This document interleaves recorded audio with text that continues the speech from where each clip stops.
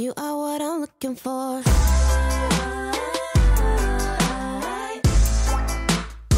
know what I'm looking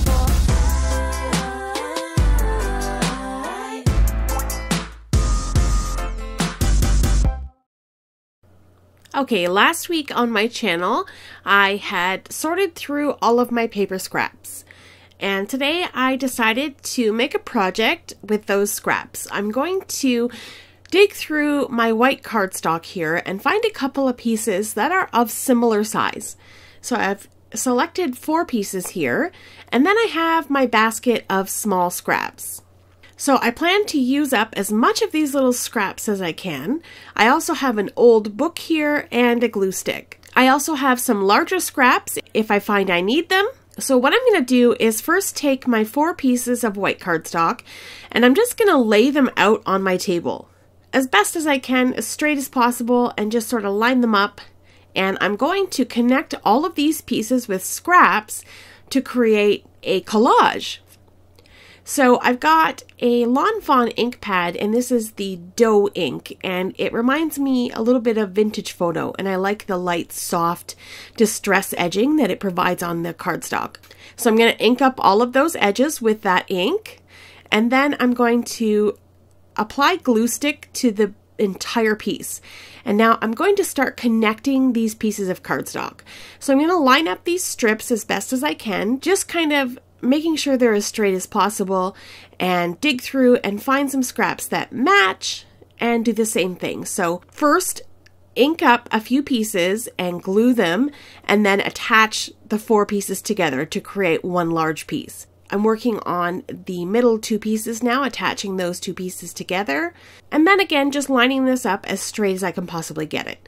So I've got one more piece here that I'm going to ink up and apply my glue stick to, and then attach the last piece. And I'm not thinking too much about the scraps that I'm using. I'm really just digging through and trying to coordinate. If I find that I'm spending too much time digging through the scraps, then I have to make a commitment. Otherwise, I could just sit here all day, you know, playing with pieces and not moving forward. So I feel like if I'm taking too long, then I toss that piece aside and find another piece and keep going. I'm going to find some more pieces, and I'm just going to go to town. And I'm just getting different sizes. I'm twisting and turning and trying to lay things out the way I think that they'll look nice.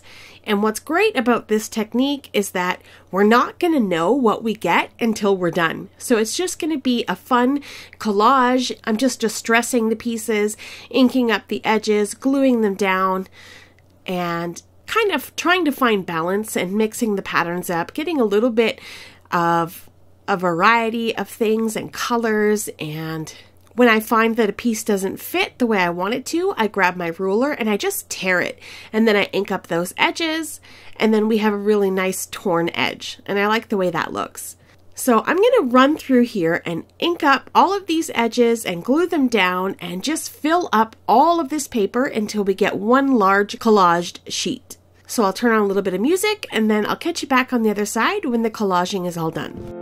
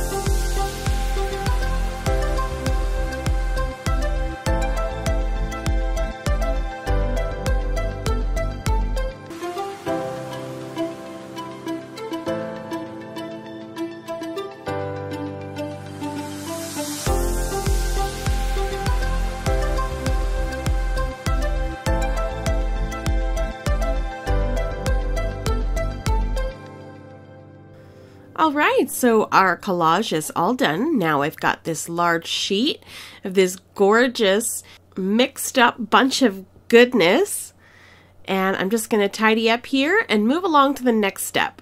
Now we're going to do the fun part. I'm going to flip this piece over and I'm going to start cutting down to split those cards back up. And then I'm going to flip them over and show you what we've got.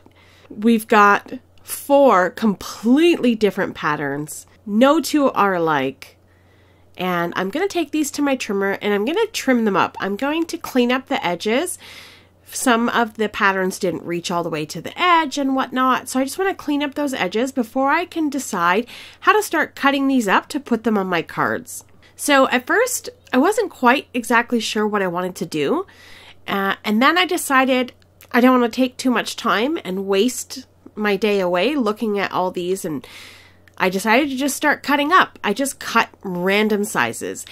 I cut them so that they would all fit nicely and layer on A2 size card bases. So I do have sort of a base point, and that is 4 1/4 by 5 1/2. And then I cut all my pieces to sort of fit within that. So I would get either a full card front or a card front with a 1-inch border or a 1/4 inch border and so on. So here are all of the pieces that we ended up getting. I'm going to get 8 cards out of all of these scraps, with only a couple of little pieces of garbage left over, and I can live with that.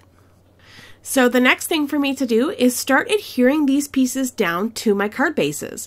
So I have 8 4 1/4 by 5 1/2 inch top folding card bases. This is standard US A2 size, and I'm going to layer all of these patterns onto the front of my cards. Now that that's all complete, let's take a look at all of the cards that we have so far. These are very unique and different. They can't be replicated. They're very simple to make, and we get to use up those scraps, so it's a super duper bonus. For a sentiment for these cards, I'm going to go back to my little bin of scraps, and I'm going to find some white and some black cardstock. I ran this through my die cut machine a bunch of times and cut out a sentiment that says hello with the shadow layer as well. This is a jennycarddesigns die set. And I thought by having just a simple hello on this card, it would really allow those pattern papers and that fun patchwork look to shine. So I've just adhered my hello down to my shadow layer and then used an acrylic block set on top to let everything adhere together, and then just pop these all over the cards. I didn't do anything specific. I didn't do any of them the same. I did them all different. So let's take a look at the final result of these cards. I really love this distressed look and sort of like the patchy feel to them. And I also like how they're so different and no two are alike, with the exception of the word hello and the white card base. But otherwise, a super fun project to use up some of those scraps in your crafty stash.